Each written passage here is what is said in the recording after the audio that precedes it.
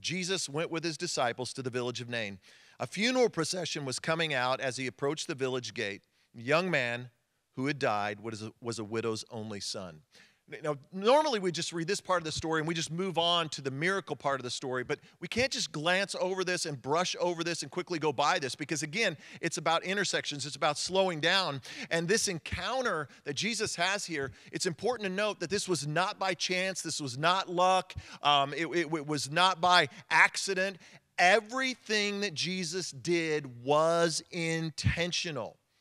And here's what's happening. Every single day, our lives are intersecting with other people. Think about it.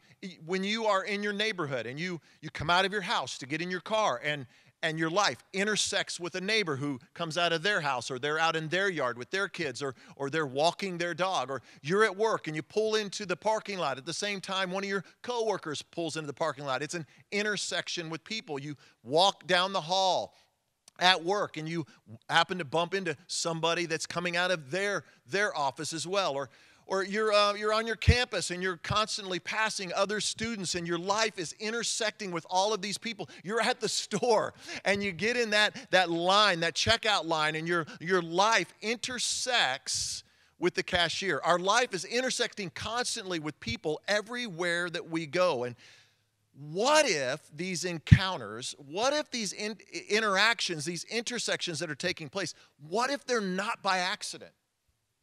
What if they are not by luck or by chance?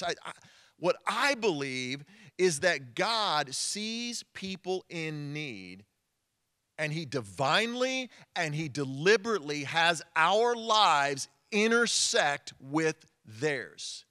He wants our lives to come in contact with them. Think about this. Jesus is passing through this village on purpose for a purpose.